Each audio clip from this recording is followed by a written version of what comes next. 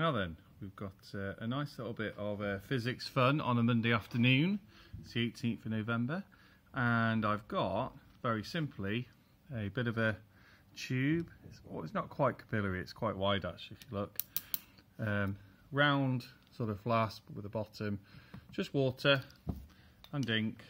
And what I'm going to do is I'm going to place my hands on like this. I'm just going to see what happens. So, providing a little bit of warmth, and then you might be able to see the magic starts to appear.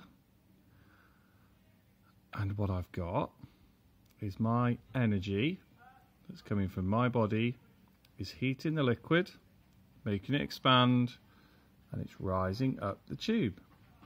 And it go a little bit, and if I leave it long enough it'll go quite far.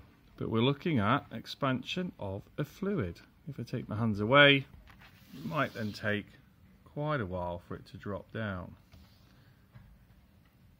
because of that residual heat. So, expansion of liquids.